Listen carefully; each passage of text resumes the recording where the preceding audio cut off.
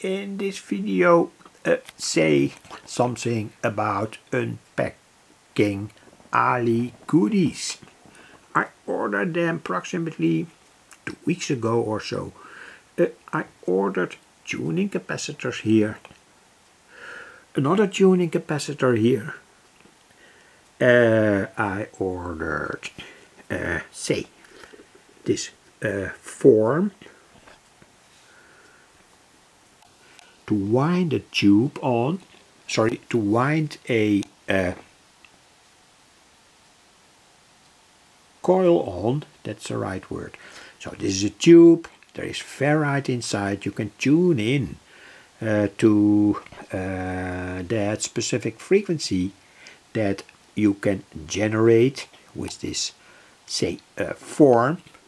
And I have to say, I live in the Netherlands and these components are almost nowhere to be found. Some old stock, perhaps, when you are lucky. So I ordered that on Ali. That's, in my opinion, the best idea. And when we are talking about ordering via Ali, sometimes it's not very clear, at least in my opinion, what the properties of such a component are. This is, for instance, a tuning capacitor, and here is, say, the data sheet, and they tell, for instance, AM radio dual adjustable capacitor 223 picofarad, 224 F and 455, and furthermore nothing. And of course this is more or less, it's not nonsense, it's true, but in a certain way it does not attach to the product. But anyway, and they tell, for instance, LA capacitor, FM radio frequency modulation, one piece. Well, one piece, that's alright, but FM radio frequency modulation by itself, by the sentence itself, it is okay, but in fact it does not have to do so much with the properties of such a tuning capacitor. And here's more info. This is, by the way, a very good tuning capacitor, and yes, you can use it for an FM radio, but FM only means frequency modulation, and you can also use this capacitor in situations where there is amplitude modulation or SSB, single sideband, lower sideband, upper sideband, and many other say analog radio reception theories. So that's the first component, but of course I did not order it for nothing. It will help me to make new analog radio circuits, and that's one of the aims of my YouTube channel. So the next is this big bunch of tuning capacitors, and also here I could not find a proper description, only bubble plastic, but anyway, no criticism on Ali, because after the years that I ordered components there, everything was always okay. Oh well, here is the data sheet. Well, I cannot publish it, but anyway, it is a tuning capacitor, and of course I've ordered it by purpose. You can see here the plates. These plates are capacitor plates, of course, and there are very thin plastic plates between the other plates. I think aluminum or whatever.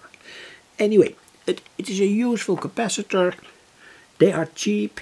You can order quite a bunch of them and use them to make, for instance, local oscillators in a shortwave radio. You can use them as antenna capacitors, etc., etc., I want to refer to all the circuits that I published in my videos during the past 15 years where such a capacitor can be used. Of course, such a capacitor with, say, plastic isolation material between the plates differs from this type of capacitor here. Say the dielectric medium is air, and here it is a specific type of plastic, and that differs. Also, we have the idea that when you turn this, I will try to demonstrate that. Perhaps it's interesting. When you turn this here, there is a certain way here, turning this, that the capacitance changes.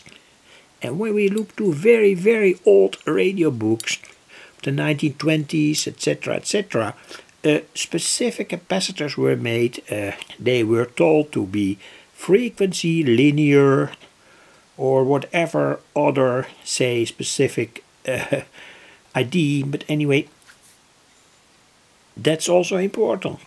And it means, for instance, that you make, when you make a radio coil, an antenna coil, and use this as a tuning capacitor, or use this as a tuning capacitor, it could be that you find the radio stations on another place of the scale. That is completely logical, because when we turn the plates here, the way that the capacitance changes also changes due to the properties of the tuning capacitor. The same applies when you make a local oscillator with such a capacitor here, this one, or this one. Anyway, all pure practice. So, I also ordered this. Well, I've talked about it. Not so much more to tell about this form. At least when I ordered it, I saw on Ali that they told, or in another way, I had, say, the idea that there was no ferrite core inside. So I ordered it, and when it finally arrived here, there was that ferrite core inside. Very good. So they tell here empty ferrite. That's what I mean. And these coils, empty ferrite, but there is a ferrite core inside. And that is, of course, very ideal in a certain way, because with a ferrite core inside we can get to lower frequencies. Say, when you wind here 10 windings and there is no ferrite core inside, you are perhaps on, say, 8 megahertz, but when there is a ferrite core inside, you can tune into, say, 3 megahertz. Only IDs, of course, this all has to be tested out in practice. And they tell here the coil is usable between 25 and 100 megahertz. Well, I believe that. And it depends, of course, on the amount of windings or turns. So that were the first goodies. Here's some other goodies. Perhaps they are in fact the same as I've told earlier, but now we have a winding here. There is a copper winding, lacquered copper wire is here, and it is here, etc., etc. So it means that when I connect this coil to my test oscillator, and there is, the test oscillator is also on YouTube, I will surely find a certain frequency. And there is here that ferrite inside also very okay. So when I want to get to lower frequencies, I will say take off all the windings, wind here, for instance. In this case, 100 windings of very, very thin, isolated, lacquered copper wire, and then I'm more or less sure that I'm absolutely on a much lower frequency. And what is much lower? Well, my only advice is try, test and experiment to get, say, in a kind of way, a certain insight. So here again, 10 pieces, 26 turns, I think, 2.1 microhenry to 6.3 microhenry, etc., etc., etc., with a ferrite core. But what's the frequency that it can give? At the first sight, I in a certain way don't know. I think it will be somewhere in the low shortwave range when you use this as a coil for a local oscillator. And like I told, practice is everything. Try and test. Do your own experiments. Use a test oscillator. Of course, you can bridge such a coil with, say, one of these capacitors here. Bridge it. So here, and then we have a tuned coil. We have a tank circuit. Measure the capacitance between the plates when you turn here that knob parallel to that coil connected to a test oscillator, and then you will surely find where this combination works at its best, both for a local oscillator or as an antenna coil. Thanks for watching. Finally, all the goodies here now again, and well, that was more or less everything to tell. Thanks for watching.